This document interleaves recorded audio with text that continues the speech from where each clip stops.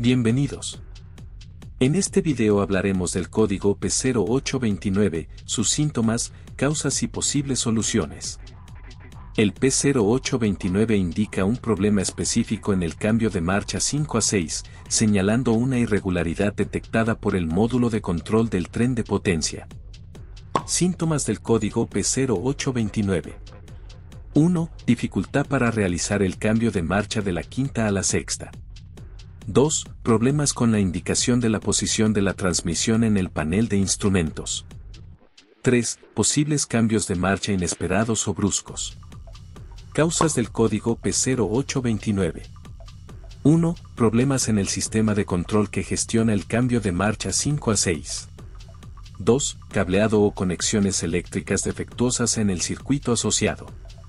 3. Fallas en el mecanismo de cambio de marcha en sí. Soluciones del código P0829. 1. Diagnóstico completo del sistema de control de cambio de marcha 5 a 6. 2. Verificación y reparación de problemas con el cableado o las conexiones eléctricas. 3. Inspección y posible reemplazo del mecanismo de cambio de marcha si es necesario. Gracias por ver este video, no te olvides de dejar un like y un comentario, nos vemos en una próxima ocasión.